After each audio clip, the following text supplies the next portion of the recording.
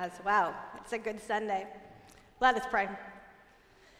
Good and gracious God, may the words of my lips and the meditation of our hearts be acceptable to you, my rock and redeemer. Amen. Stories are important.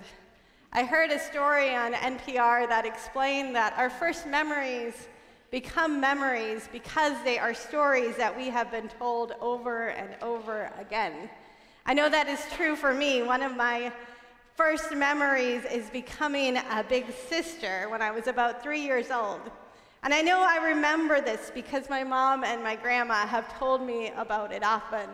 They tell about replacing my I'm the little sister with a I'm the big sister shirt.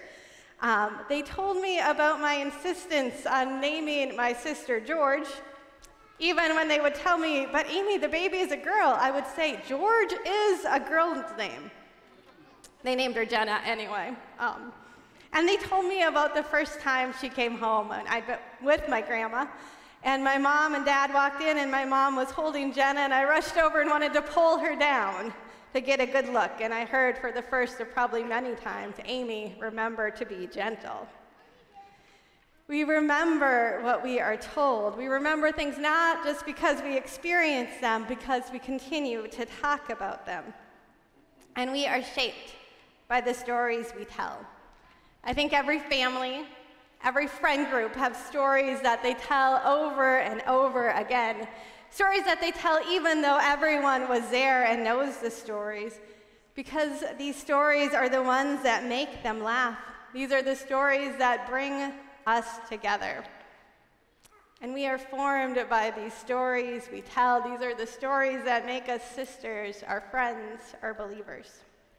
We hold these stories that we tell dear.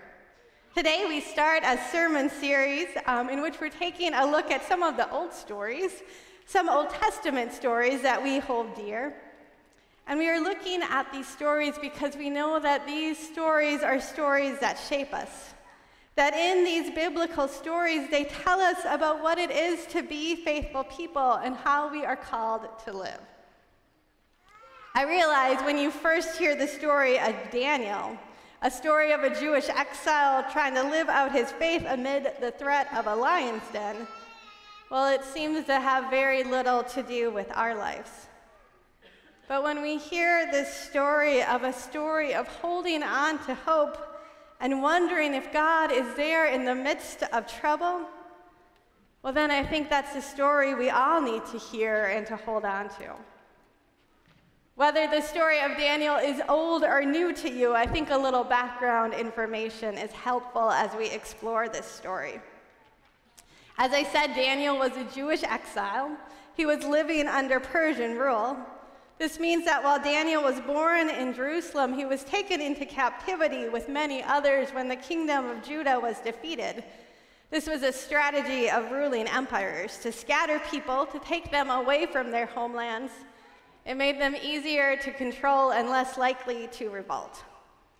So Daniel was carried away from home, and he was trained in the king's court, and then he was elevated to a high rank. And he served first in the Babylonian and then in the Persian kingdom. But even with his success in these kingdoms, Daniel continued to focus on his Jewish faith.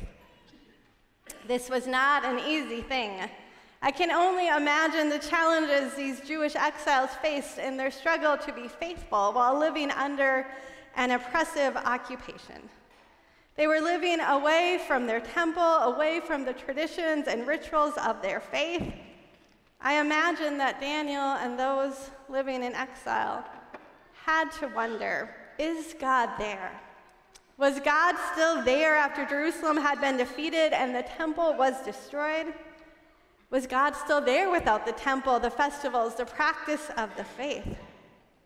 Was God there in this very strange place? And were they still God's people, so far away from the promised land? While there is a pit of lions coming, I truly believe hope is the most important thing in this story. Because amid all of those challenges I just listed, these exiles continue to hold on to hope, continue to believe that God indeed was there. And they learned to hold on to hope by telling and recording their story. Stories are important. And stories are especially important when you are trying to remember who you are. So much of the Old Testament was recorded and written down in exile because they needed to hold on to these stories. They held on to hope and faith by telling the story, by reminding them of all the times that God was there. That God was there when they were chosen a people. That God was there when they were liberated from Egypt. That God was there rising up King David and making them a great nation. They held on to faith and hope by remembering all the times that God was there. And they held on to faith and hope by continuing to turn to Jerusalem, continuing to pray, continuing to hope that God would hear them. As I mentioned, Daniel was risen to this high elite position in the kingdom. He was also greatly favored by the king Darius. There were many around him who were jealous and envious of Daniel, those who wanted to bring him down. So they plotted together, and they said, the problem is Daniel, he has no weak spot. There's no complaints about him. There's no signs of corruption. He is always faithful in his duties. But then they thought, there is one thing. There is one thing about Daniel. One thing that makes him different, and that is his faithfulness to his God. That was the weak spot. So they went to the king, and I'm sure they flattered him. They said, everyone agrees that this should be a law. This is a great idea. We'll make a law that whoever prays to anyone, God or human, except for you, king, in the next 30 days, they will be thrown in a den of lions. This, of course, sounded great to King Darius, so he signs it. And these men wait to trap Daniel. And it doesn't take very long. Daniel continues to pray 3 times a day, facing Jerusalem. And we hear he does it right by an open window. And I can never quite tell if this move is foolish or bold. I always think Daniel could have found a space maybe a little less conspicuous, a little less in the open, to keep praying without getting himself in trouble. When I heard this story as a kid, when I read about Daniel's open defiance, I thought Daniel was so sure that God would keep him safe that he risked praying at the open window. But now I realize that Daniel couldn't have lived through all he lived through the fall of Jerusalem and exile without knowing that a faithful life does not guarantee a long life. No, I think instead that Daniel was not certain that God would keep him safe, but instead he had learned or decided that more important than saving his life was how he lived his life. It seemed for Daniel that there were things more important than being compliant. Or in the words of the Christian band Lost and Found, Daniel had realized while the lions could eat his body, they could not swallow his soul. Daniel knew he needed to stay faithful. Prayer is the way in which we orientate ourselves toward God and away from everything else that seeks our allegiance. So Daniel continued to turn to face Jerusalem, orientating not just his body, but his life towards God. It was Daniel's way of saying that while he lived and worked for the Persian Empire, he served only God. Prayer was and is resistance against all those forces that want to claim our allegiance. Prayer is the way we center our lives around those things that matter most. Daniel had already lived through the fall of his home, the kingdom of Judah. He had lived through the rise and fall of the Babylonian Empire, and he now lives under Persian rule. He had learned that human kingdoms will rise and fall. So he turns to God in prayer and puts his hope not in any human power or kingdom, but instead in the kingdom of God. It is a powerful reminder for us. Luckily, we will not and do not face the persecution that Daniel lived under, but we do always have forces that want our allegiance, that compete for the number one spot in our life. And when we feel the urge to turn to those other things, whether they be success or status, money or power, comfort, our relationships, we reorient our life by turning away from those temptations and instead turning to prayer and turning towards God. Of course, by boldly continuing to pray, Daniel is quickly in trouble. And we hear that the king is so troubled when he heard about Daniel, that the law he made would cause the brutal death of his favorite, upset the king. But even though he was so upset, he is unable or unwilling to change the law. When most needed, powerful King Darius is powerless, and he turns to the same hope that Daniel is carrying, that God will be there. We hear as Daniel is put in the pit of lions, the king can neither eat nor sleep that night, and he rushes out to the lion's pit in the next morning and asks Daniel, "Was your God able?" This rushing out to the pit and calling for Daniel and seeming to expect an answer shows that Darius had a pretty good idea that God is able, that he had learned from Daniel that hope in God does not disappoint. And Daniel proudly proclaims that God has sent an angel to shut the mouth of lions so that he was able to make it through the night safely. In the midst of the terror of the lion's den, God is there.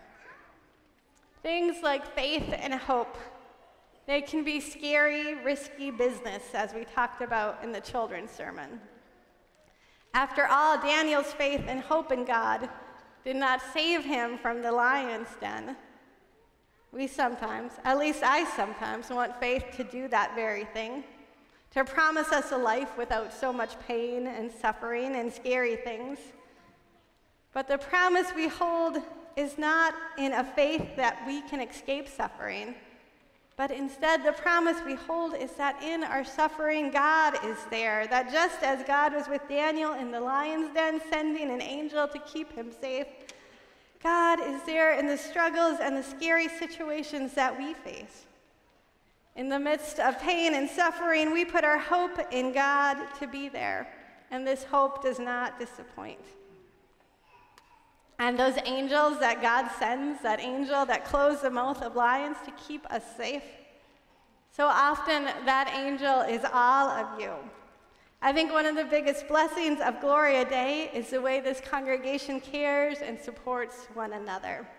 As an associate pastor of congregational care, I often get a front row seat to this care that usually happens in the background.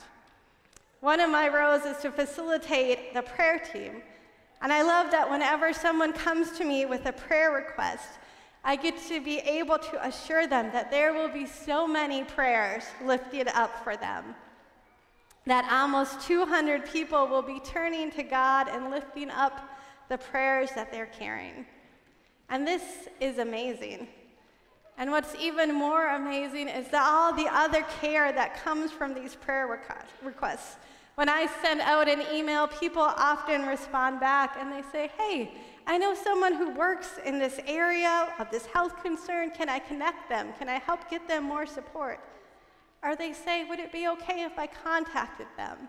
Because I've been through this too, and I need them to know that they are not alone, that we can walk through this together." So much care so often comes from this simple email. And that is just one of the ways this congregation cares for others. Care happens in so many ways, by the food that is brought to neighbors after sickness or to a family after a new baby. Care happens in our groups that gather to support each other in similar struggles. Care happens when we notice someone is new and we say, "Hey, come have breakfast with me today." As Pastor Chris mentioned today, our congregational care team, congregational members who lead us in caring and serving one another, are serving breakfast today. And they're also available, along with myself and our faith community nurse, Jessica Cruz. We are all around after worship, and we would love to talk to you about the many ways care happens at Gloria Day. We'd love to hear about the ways we can help care for you. And we'd love to connect you with ways that you can help care and support others. Because when we care for others, this is how we proclaim to others that God is there. God is there when we are in need, And we as faithful people get to be the signs of God's presence and get to be the face of God's love. Stories are important. Stories shape us. And as we have been shaped by the story of Daniel, we know that we are shaped by a God who shows up in the most unlikely places, in lions' dens and in empty tombs, and right in the midst of our own broken and messy lives. So knowing that this is our story, the story of a God who will never forsake us and be with us in every challenge we face, knowing that this is our story, we find the strength to go out and share God's presence and love with all. Let us pray. Holy God, we give you thanks for your promise, for the assurance that you will be there in the midst of every suffering and setback we face. Help us to show up and support others. Help us to be the hands and feet of your presence to let them know that you are there. Amen. We will